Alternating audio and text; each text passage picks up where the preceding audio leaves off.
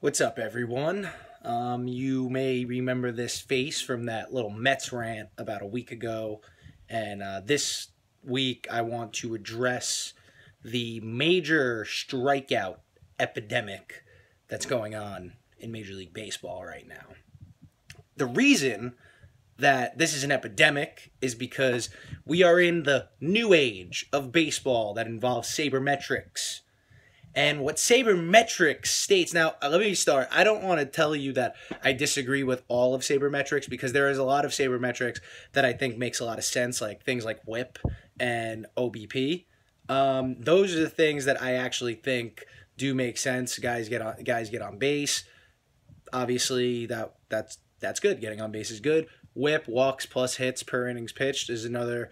It's a good barometer of a pitcher to see how well he's doing. That you just don't judge everything by ERA, although ERA is that's not undervalued. Like ERA, if a guy's got a 2 ERA, he's doing pretty well. So let's not make it like WHIP's the end all be all like some of these people. But the thing about sabermetrics, it states that an out is an out, no matter what, which means that a strikeout is equal to a ground ball to second base. Well, guess what?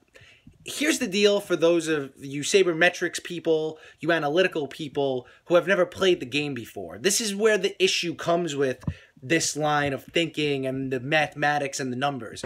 An out is not an out. They are not all created equal. If nobody's on base, yes, all outs are created equal. So it doesn't matter if you strike out or pop up or whatever. But when there are runners on base, when you have... There's things called productive outs. I don't know if you ever heard of this because you probably haven't, because you probably have never played a game because you sit behind the computer and have been crunching numbers because you weren't good enough to get on the field. That's besides the point. Let's not go here nor there. But the thing is that when you have a runner on second base and nobody out and you strike out, that's not just an out. That's an unproductive at bat because if you hit a ground ball to second base, now that runner moves to third. So you have a runner on third with 1 out instead of a runner on second with 1 out. So let me explain something else to you. There are a lot more ways to score from third base with 1 out than there are from second. There's also a lot more ways to score from third base with 2 outs. You don't even have to score. When you're on third base, you don't even need to score on a hit. You could score on an error. You could score on a pass ball.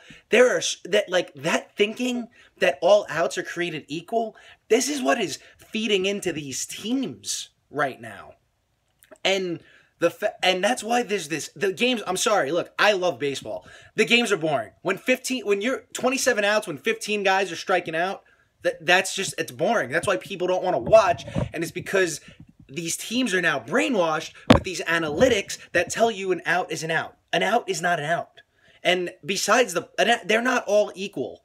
Okay? Like, runner on third base with 1 out. A strikeout is an unproductive out. A fly ball scores a run. The things that you're missing when you're going to tell people that an out is just insanity if you've ever played the game before.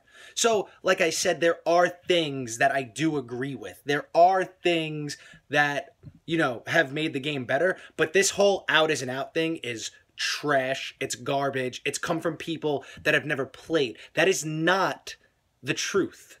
So you analytical people, if you want to tell me, please come at me. I want you to come at me. Please tell me that all outs are created equal. Give me the numbers and I will dispute you. I would love to dispute you on this because it's not true. So that's the end of this rant on baseball analytics. There will be more to come, probably a weekly video on some type of baseball rant, but the Mets haven't pissed me off that much this week yet because it's only Tuesday. So now I'm ranting on baseball analytics and how games are boring because of 1,000 strikeouts. Also, let's touch on, look, the home run thing. Yeah, I get home runs are great, but look, Joey Gallo, when you step up to the plate and the entire Astros team is on the right side of the infield, just bunt or hit a ground ball to third base. Oh, he's not paid to do that. If you bunted twice or 3 times, they wouldn't shift you anymore, and now your ground ball that you hit through the 3-4 hole is a base hit instead of an out. Let's think about this. Let's start getting smarter. Let's outsmart these analytical geniuses and play some baseball. Get back to the roots. Just get back to playing smart baseball, not analytical baseball. That's all I'm asking. I'll see you on the next one.